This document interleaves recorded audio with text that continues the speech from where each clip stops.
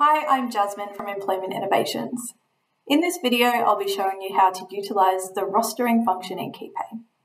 I'll take you through how to create a shift and publish it to an employee, how unassigned shifts work, how to create and use roster templates, and a few tips and tricks along the way.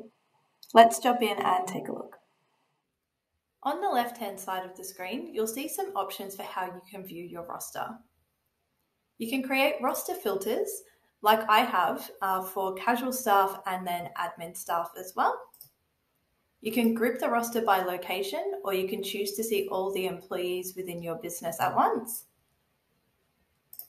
You can sort by employee, by role, or by start time once you've got some shifts in your roster.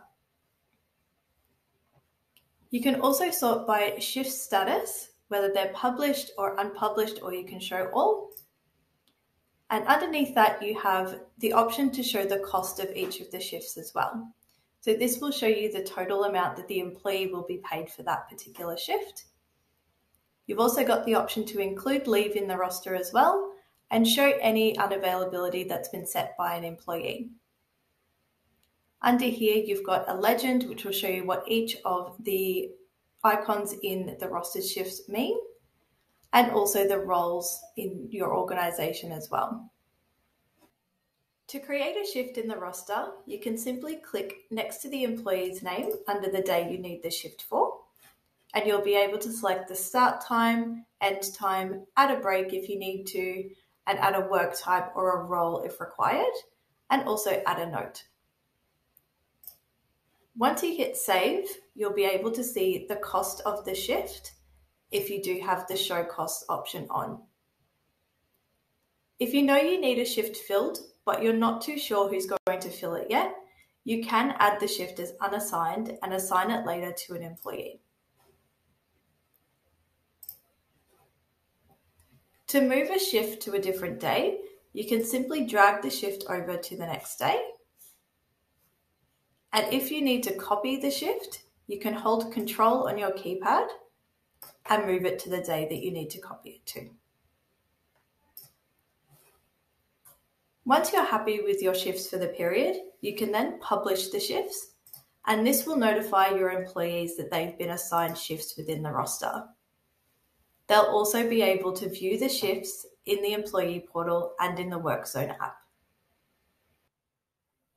If you have a regular roster with recurring shifts, for example, if you have some full-time employees who will always work the same shifts, you may like to create a roster template. To do this, you just click on Roster Actions and go into Roster Templates. If you click Add, you'll then be able to create a roster template based on the same principles as the roster itself. You can then pop a name in there, and then that will save the roster. To apply the roster template, you can simply go into Roster Actions again, Roster Templates, select the template that you'd like to apply, and then hit Apply. This will pull across any of the shifts you saved in the template, which will save you a lot of time when rostering for each pay period.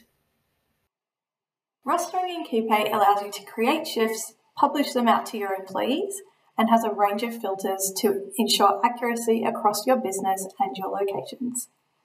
If you'd like to know more about Employment Innovations and how we can help you improve your current payroll processes, please get in touch and we'll be happy to help.